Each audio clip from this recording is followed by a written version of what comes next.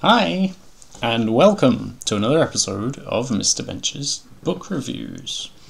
What's in the box today? Now I should mention, well, let's see what's in the box first.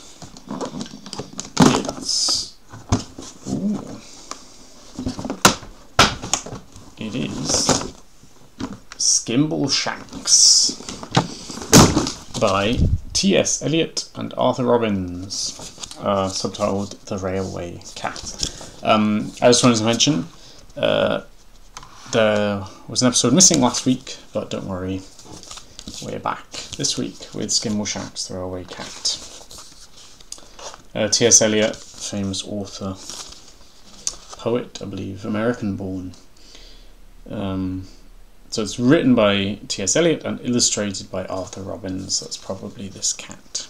Yeah, and that's a train. Here, this is a poem, I think, so it may have some sort of rhythm. Let's see. There's a whisper down the line at 11:39 when the night mail's ready to depart. That'll be the name of the train. Mail, like post train. Saying, "Skimble, where is Skimble? Has he gone to hunt the thimble?" Good rhyme there. "We must find him, or the train can't start." The people looking for their cat. It's a fun thing. It's like one of these Where's Wally type things. You could probably look for the cat in that picture if you wanted to. I'm not sure. There's a bit of a sketchy looking cat there with a top hat. I believe that actually is... There's a series here. Look, there's on the back. There's Macavity and Mr. Mistopheles, a Greek cat. So that might be one of those, although not quite sure. The train seems to be driven by a dog, so this is a universe where cats and dogs live in harmony. But they can't find Skimble. All the guards and all the porters and the station master's daughters, they are searching high and low, saying, "Skimble, where is Skimble? For unless he's very nimble, then the night mail just can't go." Oh, this dog with his watch, you see, he's annoyed. And he's got a watch as well, you see, that's emphasising the tardiness. Here's one with a timetable. See. No, they're quite perplexed by this cat. Daughters and porters is a nice rhyme because it's very much not an I rhyme, which is always nice. And they've rhymed Skimble with thimble and nimble. I don't know if there's an interesting rhyme for Skimble on every page. Let's see. It's 11:42, so that's 3 minutes later. Then the signal's nearly due and the passengers are frantic to a man. Then Skimble will appear and he'll saunter to the rear. He's been busy in the luggage van. There he is. So he was just busy in the luggage van. Not sure what he was doing. Not sure what a yellow flag means. In this context. Ah, there's Macavity. The masked cat. I think that was Macavity. Yep. He's on the train too. And a few dogs. And now people are happy because Skimble appeared. He gives one flash of his glass green eyes. On the front cover they're kind of bluey grey. So there you go. And the signal goes all clear. And we're off at last. Well, on time. So, I mean, they were only looking for him for 3 minutes. For the northern part of the northern hemisphere. And they're following a sign pointing to the north, although there aren't any points there anyway. So it's a bit pointless. Pointless, quite literally, having a signpost there. But yeah, the northern part of the northern hemisphere. So let's see. Maybe they're off to the Arctic Circle. You may say that by and large it's Skimble who's in charge of the sleeping car express. From the driver and the guard, I guess is that the same as the night mail? Or there's a sleeping car on the mail train. I guess they kill two birds with one stone. From the driver and the guards to the bagman playing cards, he will supervise them all, more or less. And they are playing cards. That's quite nice. And he's supervising. Oh, he's got green eyes here. So it's just the front cover. Front covers are often a bit different. They get treated separately. Sometimes even by someone just mocks them up based on Interior illustrations. Here's McCavity again, that's nice. If you'd read McCavity, you might quite like seeing him here. Nice crossover. And that could even be Mr. what was his name? Mistopheles there. Looks like his front cover. Although if their front covers are inconsistent, this could be misleading. So here's Skimble. He's just walking around there, and it says, down the corridor he paces and examines all the faces of the travellers in the first and in the third carriages. He establishes control by a regular patrol, and he'd know at once if anything occurred. And here are some shady looking rats who've got a piece of paper that says mail carriage. It's almost as though they're plotting something. And Skimble is winking at them. He will watch you without winking. Well, I don't know about that. I mean, he's very clearly winking. He's got one eye closed. And then the very next line is, he will watch you without winking. And he sees what you are thinking, and it's certain that he doesn't approve of hilarity and riot, so the folk are very quiet when Skimble is about and on the move. I quite like those, in this sort of poem, when sometimes one line that kind of runs into the next with an olive on the next line. I don't know if this is meant to be having like a railway type of rhythm. Like the chug chug chug of a railway train. I don't know. You can play no pranks with Skimbleshanks. It's his full name. It rhymes with pranks. He's a cat that cannot be ignored. Oh, he's taken their ball off them, look. So here they're being hilarious and riotous, kicking balls around. And then he's confiscated their ball. He's walking off smirking, and they're looking a bit upset. They want their ball back. So nothing goes wrong on the Northern Mail when Skimbleshanks is aboard. Yeah. Oh, it's very pleasant. That's kind of the end of a verse, I guess. Oh, it's very pleasant when you have found your little den with your name written up on the door. Here's a human, so it's not all animals. And the berth is very neat with a newly folded sheet, and there's not a speck of dust on the floor. That looks very neat.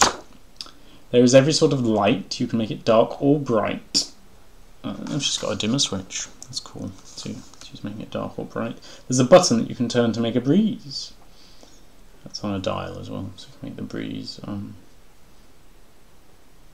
Well, don't know how far up and down the Beaufort scale it goes, but you can certainly make it slightly stronger and slightly weaker, like in a car.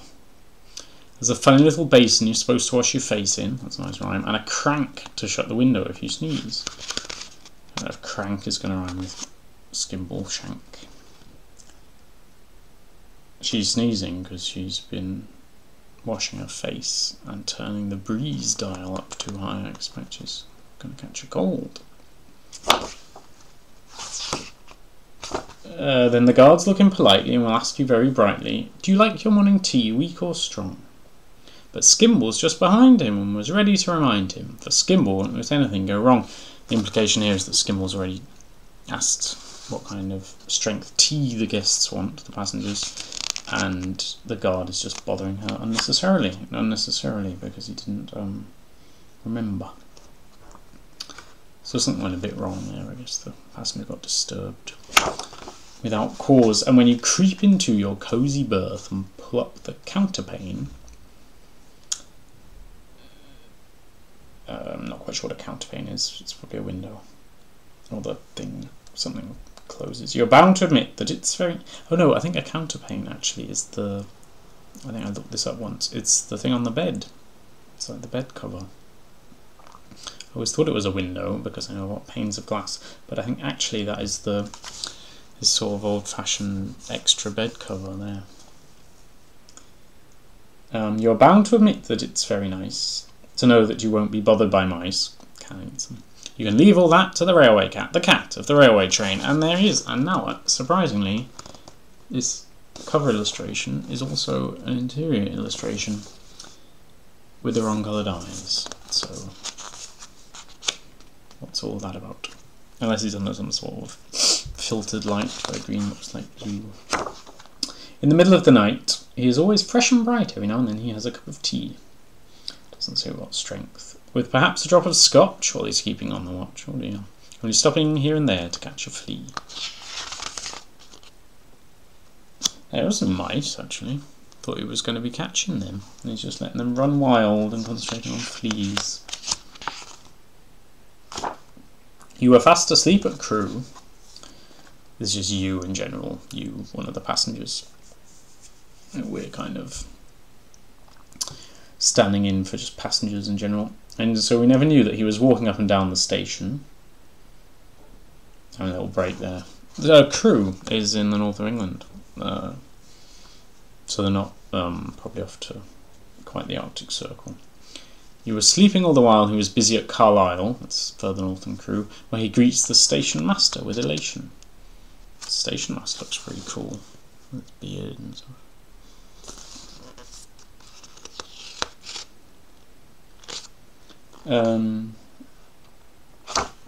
But you saw him at Dumfries. Oh, they've made it to Scotland, so they are going further and further north. Where he summons the police if there's anything they ought to know about. Here, McCavity is stowing away in this mail. I guess that's the post they're delivering to Scotland. And they're also, but the police haven't gone after him. The police have gone after these rats, who I guess were plotting some sort of heist. But perhaps McCavity is the one they should be after. I mean, he's wearing that mask, so he's certainly pretending to be a bandit, even if he isn't. So the Scottish police have caught those rats. Anyway, when you get to Gallowgate, which I believe is a part of Glasgow or something, I think it's like a borough of Glasgow, if they call them boroughs. Though you do not have to wait, for Skimbleshanks will help you to get out. He's helping that lady who was sneezing earlier. And then Mr. Mistopheles, got that wrong again. Mistopheles is still there, so he's going even further north. Maybe off to Inverness, Aberdeen, or knowledge of Scotland. It's not that great, but pretty sure those are both north of Glasgow. Where are we? He's helped her to get out, and then he gives you a wave of his long brown tail. Well, orange. There's no way that's brown.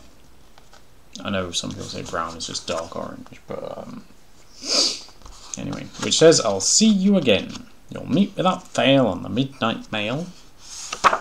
The cat of the railway train. Train and again don't really rhyme. Which is a bit of a shame, because we had the nice porter's daughters, so he wasn't really doing all rhymes. No, he lets himself down on that very last line there. Other than that, great poem, nice illustrations, don't quite match the text in all places, but there's lots of, I like the, it adds a lot having the pictures, because you get more of the story with these rats, and like, the illustrators clearly thought who could be hilarious, who could be quiet, what kind of button could she have to make things dim. Why might she be sneezing? Because she's been over breathing. So yes, I quite enjoyed that in spite of the handful of inconsistencies. I don't have these others in the series, but I may be able to get my hands on them. So do let me know in the comments if you'd like more Eliot, Robbins, or railway or cat based books. Any of those, and I can see what I can do. So enjoy Skimbleshanks, and I'll see you next time for another of Mr. Bench's book reviews. Bye!